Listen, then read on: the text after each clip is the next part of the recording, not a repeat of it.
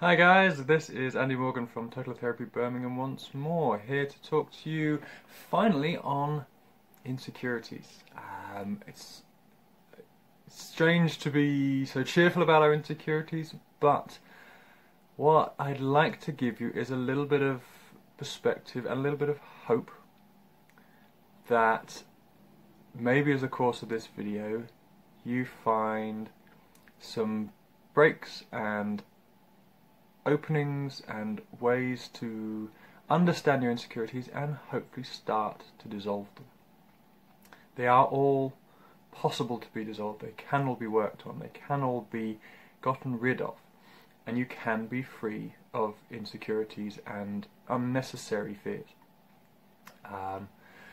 There's a lovely Chinese concept that everything that has been done to the body can be undone. For those who are more of a Western mind, think of a chemical reaction. Most chemical reactions and mathematical equations are reversible. So it stands to reason that everything that can go one way within trauma can be undone. And that's something that I firmly believe. There are areas that is more difficult to believe in that. And yes, okay, you lose a limb. You can't really undo that one. But trauma, emotional issues, injuries, on a simple level, your body heals. Your body re-heals itself every 8 years, and you regrow an entirely new body every 8 years. So if you are able to start your healing process, it might take 8 years.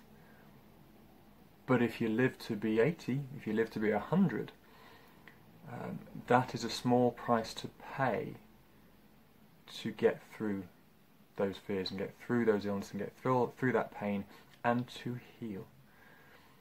And anyone who is at the end of their tether, if someone said, you could be healthy in 8 years' time, they'd take it, I imagine.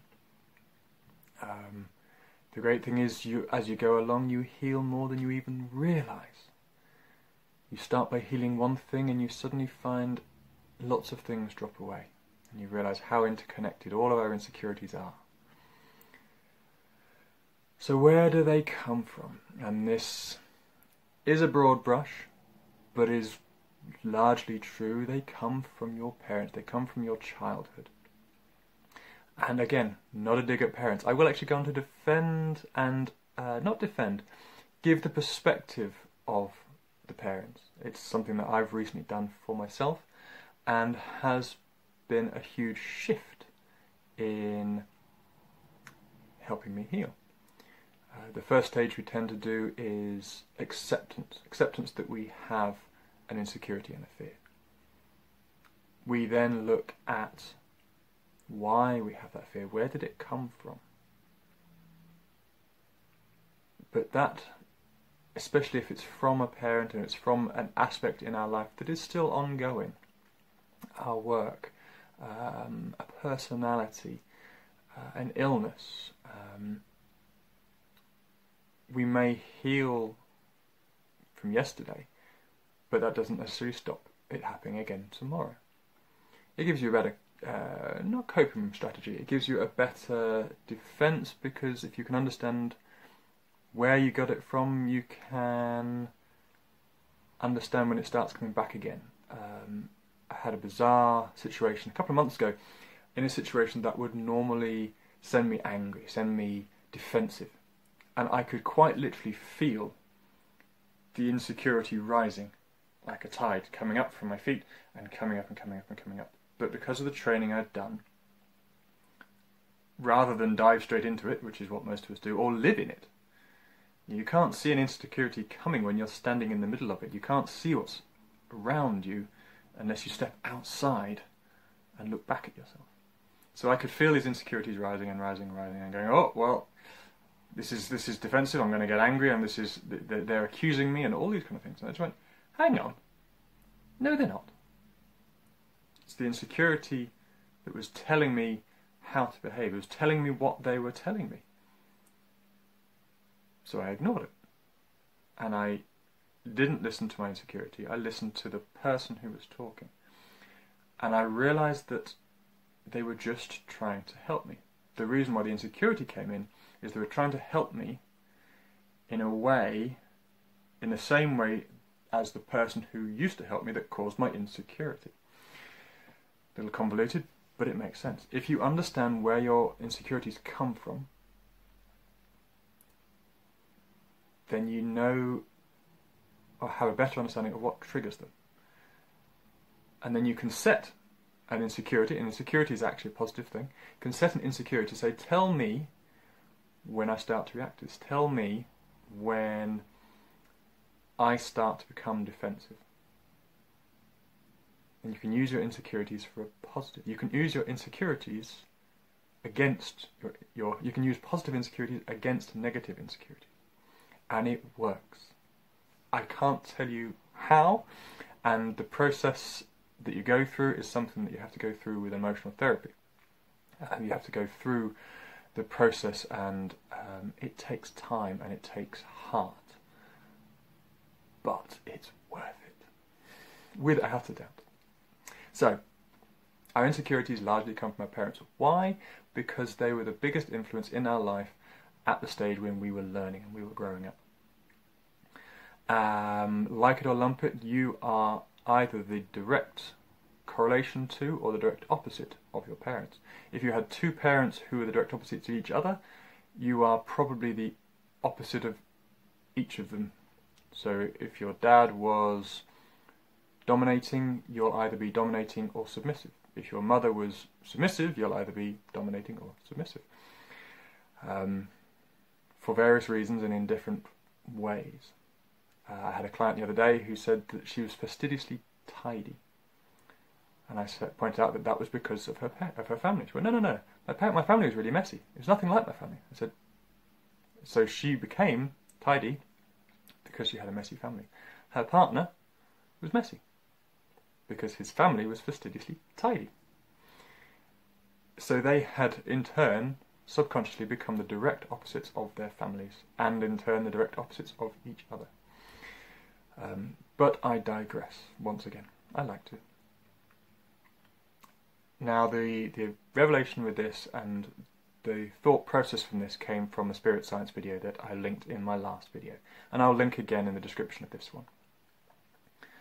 And it comes from, it's a chakra concept. So for those of you who are unfamiliar or are uncomfortable with chakra as a concept, please bear with me. Because even if you don't like the terminology of chakra, the other phrases and the other words that I will use might trigger something in you. So if I start talking about the base chakra, but I start talking about fear, and you may suddenly go, well, I don't know about base chakras, but fear I understand. Everybody understands fear. Everyone lives with fears. So the gist of the chakra video from Spirit Science is that when you are born, you only have the three main lower chakras, 7 in the body. So you have your base chakra, which is affected by fear and damaged by fear. You have your sacral chakra, which is related to security and likewise insecurity and sexual energy. And you have your solar plexus chakra, which is related to willpower. Above that, your 4th chakra is your heart, related to love. But we'll focus on the first 3 for today. To be honest, we'll probably focus on the first 2. Willpower mainly comes in with the gruesome twosomes. As any parent knows, a child who wants to pick up and touch and find and grab and see and ask about everything. They have willpower, they have strength of will, and they want to explore. They want to know what that is.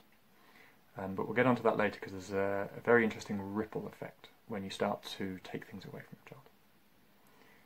So we are based on fear.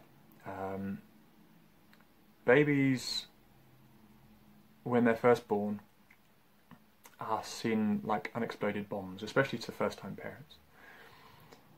And they have no idea what to do with them. You have these books, you have this advice, you have parents and friends and family going, do this, do this, do this. Babies only need, when they're first born, 3 things. 4.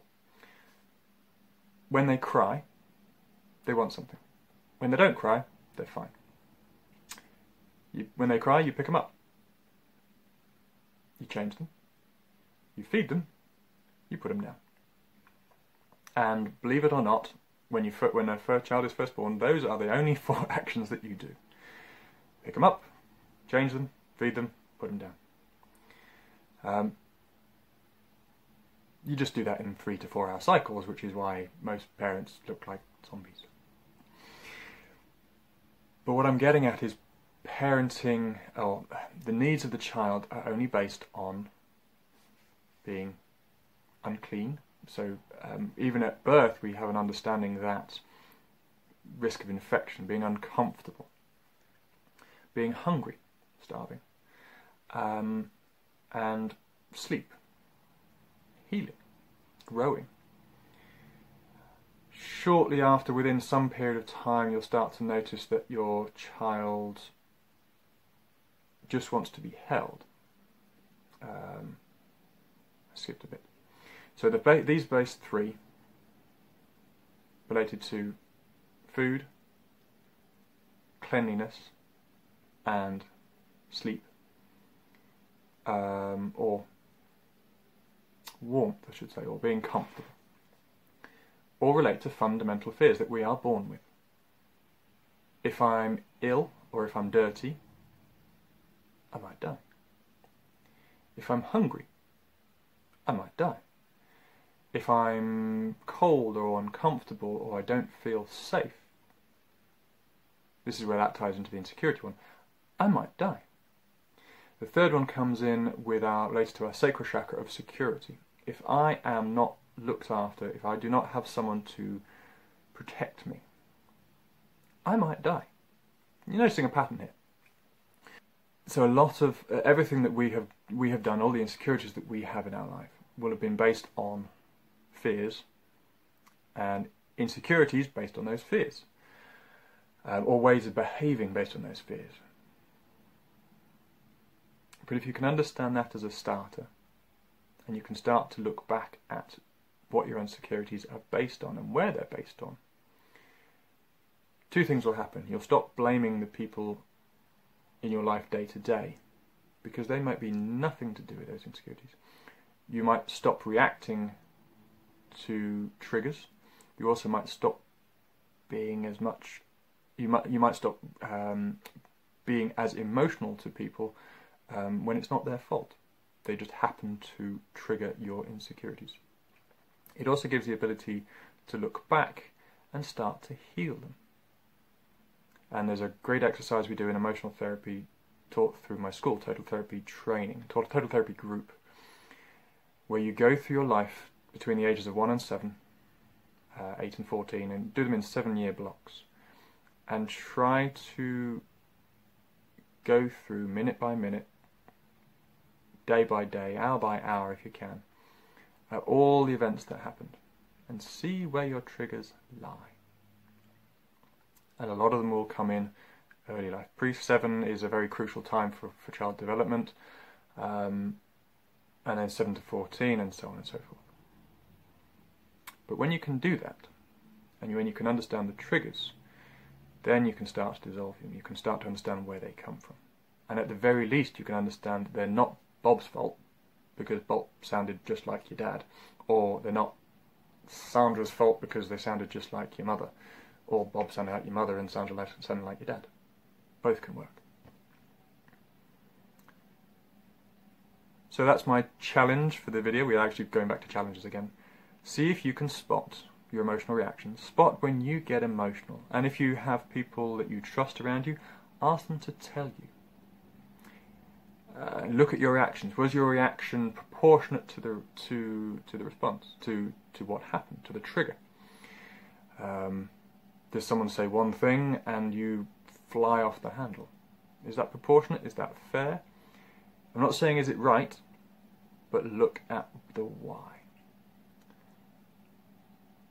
And start to look at yourself honestly, openly, and going back to looking at yourself in the mirror, looking at yourself truthfully and through unfiltered eyes.